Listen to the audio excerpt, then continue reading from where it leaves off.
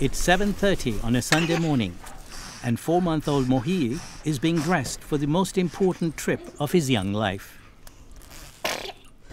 Hi, Mohi.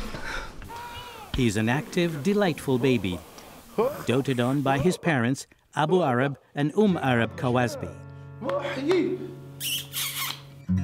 But little Mohi has two serious challenges to contend with. He was born with a heart defect that limits the oxygen in his blood. And his family lives in the occupied West Bank in Palestine, where poverty and decades of conflict with Israel have impacted all facets of life, including healthcare. Hospitals there lack the equipment and trained specialists to treat a patient like Mohi. On this Sunday morning, the Kawazbis are on their way to take part in a rare example of Israeli-Palestinian cooperation. Their Palestinian pediatrician connected them to an Israeli program that performs heart surgeries on Palestinian babies.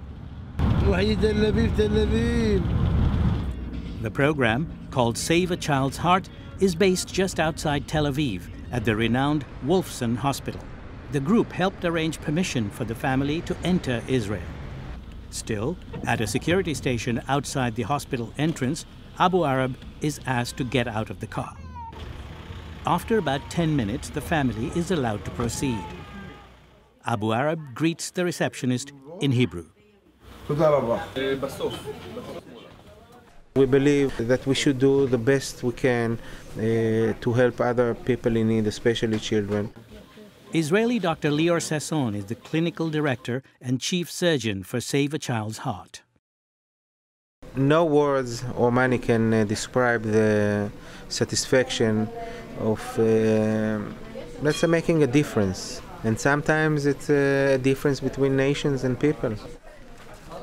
On this anxious day, the Kawazbis are optimistic about their son's Israeli doctors. أنا بعرف يعني أنا إن عندهم إنسانية وعندهم كادر طبي فهمان.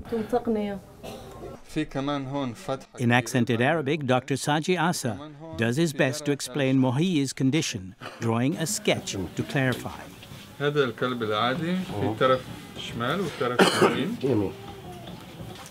Like most of Save a Child's Heart staff, Dr. Asa is Israeli, but the group has also started employing Palestinian doctors, nurses, and support staff.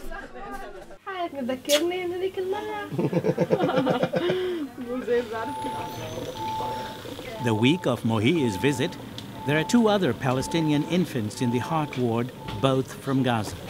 For each of their families, the baby's illness added new fear to an already harrowing year.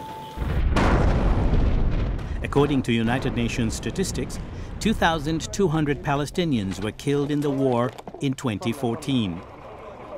More than 500 of them children.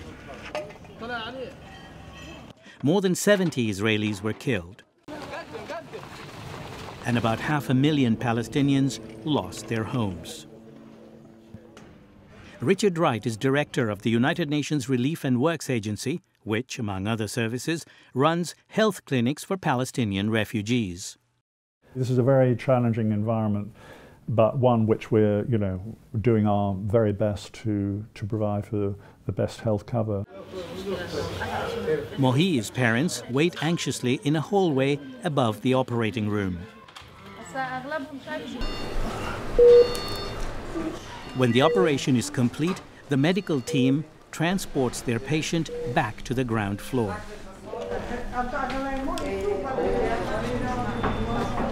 Abu Arab, beyond eager to see his son, runs down the hallway after Mohi is bed. The cardiologist shares the results of this morning's tests. The repair is complete. Mohi's heart is strong. He punctuates the good news with the Arabic phrase, Inshallah, God willing. A small gesture of respect, maybe, but a meaningful reminder that critically ill babies aren't the only ones whose hearts are being mended at Wolfson Hospital.